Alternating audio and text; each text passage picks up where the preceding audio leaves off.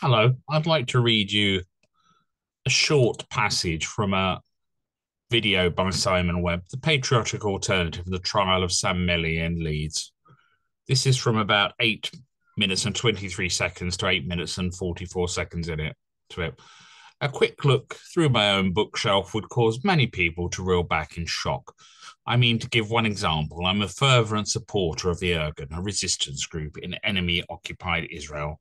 So I've got books by Menachem Begin that those alone would be enough for many people to turn away in horror. Strangely enough, Mr. Webb this morning told us about the shock and horror of the leader of the SNP being fond of Islamist groups. Yet he has here in a video, about a month ago, if I remember, a month and a week or something like that, identified himself as a supporter of a group that was identified as a terrorist group that opposing the British. And he's used the phrase enemy occupied Israel. Who was this enemy occupying Israel, Mr. Webb? Are we talking about the Arabs? Are we talking about the British? Are we talking about both? For those not familiar with the Irgun, I don't intend to turn this into a gigantic history lesson, as you would get quite bored, I think. But here's some things that they were involved in. The King David hotel bombing. And this is someone reflecting on it 70 years later, historian Professor Mordecai Galani. As the name might clue you in, the professor is Jewish himself. 70 years after the pre-state of Israel Irgun underground militia blew up the King David Hotel in Jerusalem, killing more than 90 people, historian Professor Mordecai Galani called the attack an act of terror that stained our history, leaving it scarred. Speaking at a conference held on Friday at the Yitzhak Rabin Center in Tel Aviv, Galani, an expert on the history of the British Mandate, added that the acknowledgement should be twofold. We must bow our heads, once for the innocent men and women who were killed in a routine workday, and once for shame at the attack.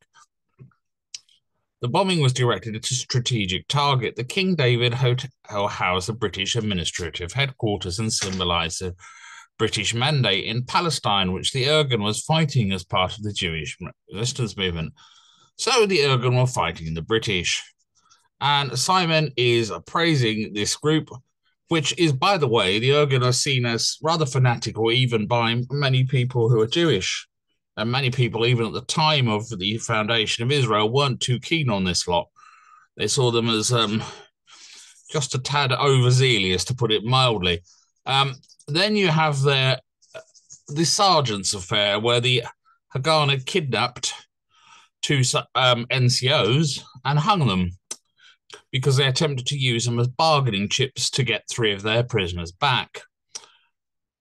They then, since those men weren't returned, and they hung the NCOs and hanged them over ground as booby-trapped with a landmine. That led to some wonderful anti-Semitic riots all across Britain. I'll leave you this link underneath the video. You can read it, and you can see what it led to.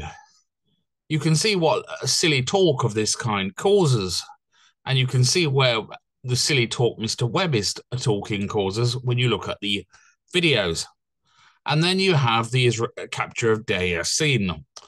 Now, because I don't want to engage in silly talk of that kind and cause yet another round of anti-Semitic nonsense, I'll just let you leave the link, because otherwise I'll be going to the same low blow place.